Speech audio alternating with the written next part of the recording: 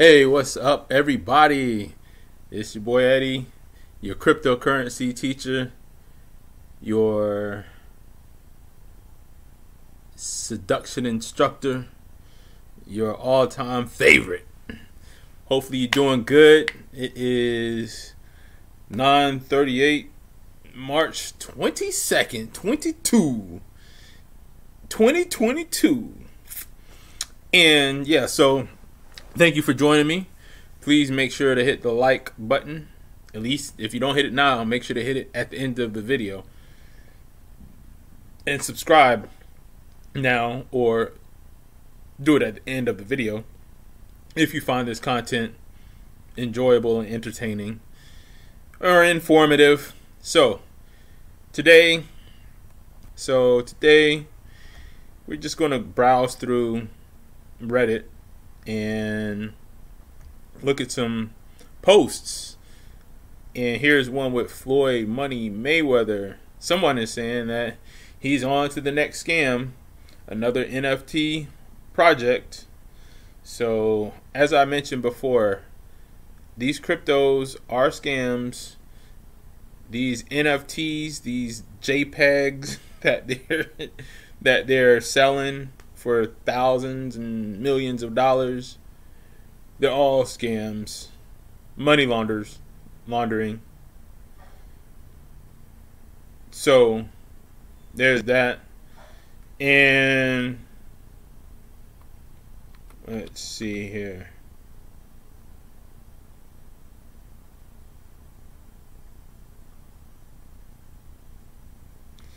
Here's I like this one.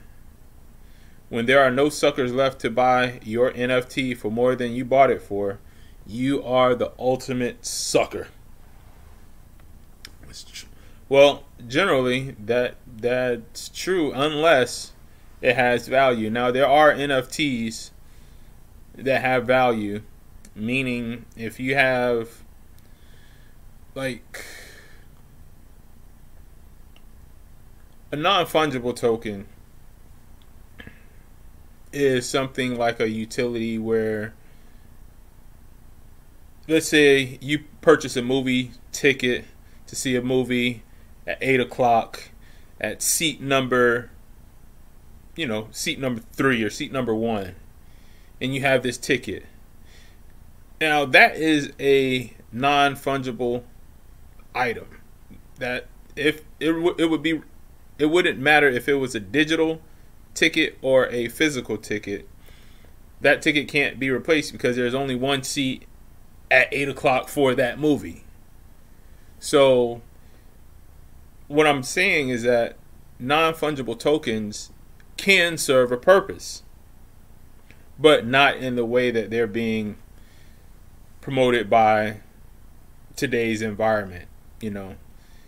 Non-fungible tokens would be more for a real utility, like what I just mentioned, a movie ticket or a concert ticket, something that can't be replaced. Because, like I just said, if you have a movie ticket, 2 movie tickets for seat number 1 and 2 for me and my girlfriend to go, and if I sell those tickets, I can sell those tickets before the show to another couple or somebody else, but I can't. There's no way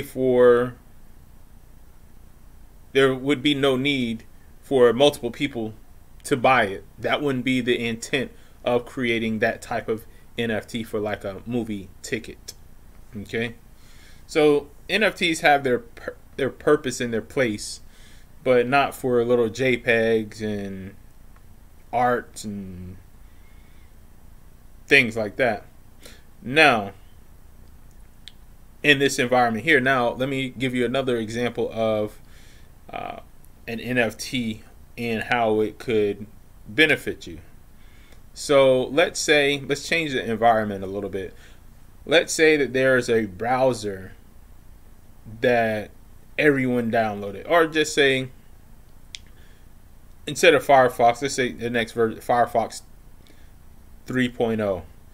And to use this Firefox, you had to connect to a Bitcoin wallet, or something like a Bitcoin wallet or an Ethereum wallet. I hate Ethereum, but just say for an example, you are running your browser, and let's say Kanye West drops a new album. To watch his album, you have to pay 1 cent or 25 cents or a fraction of a cent just to watch his album or his new video. That money can be sent to the artist Kanye West from your wallet within that browser. So what I'm saying is that NFTs do have a place in the right environment. But the current environment, the way that they're in now, they're just money grabs. And I'll talk about that in my book. And make sure to check out my book, How to Bitcoin, the $1.7 trillion cryptocurrency scam. After reading this book, you will see how millions of people are being scammed by the cryptocurrency industry. Buy it on Amazon. Have a great day.